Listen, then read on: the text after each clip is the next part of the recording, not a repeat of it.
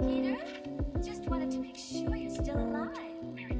Outside of the Allen Theaters, you got a whole bunch of stuff going downtown. You got the Toe Talk getting completely revamped, but today we're gonna check out Tales of Tomorrow.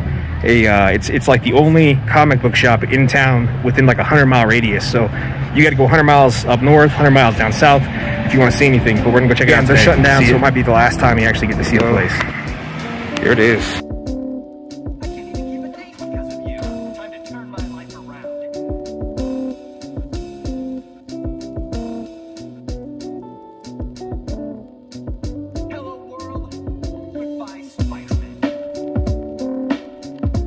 Came out to show some love to small business. Been around since 2018 apparently, and they'll be shutting down here soon. So got some comics that were actually written by a friend of mine I went to school with, and check them out. So maybe do a review on them.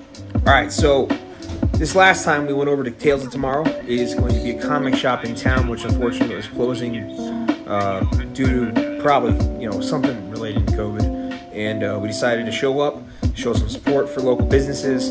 Of course, this is the card, and Tales of Tomorrow is going to be the place where we went to get these things.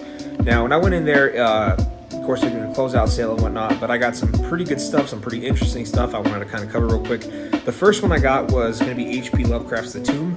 I'm going to have a book review out on The Tomb very shortly. It's kind of part of the series, and it's been, if you look at it, it's actually been kind of altered slightly to make it into a comic book form. A lot of these shots are fairly accurate to the story, but the writing was changed slightly, so just to make it into a comic. Next ones we got are really exciting to me because I actually went to school with one Kayla Shaggy, who made the story The Sixth World. So we're going to go ahead and over time we plan to get the rest of the Sixth World series. We're going to review it, of course, and I'm super proud to see that somebody from town is actually going into media, actually producing comics, and we'll have the review out shortly. But like I said, Tales of Tomorrow, if you can, go there, check it out, give them some support in their last days, and thank you guys for watching. Make sure you like and subscribe.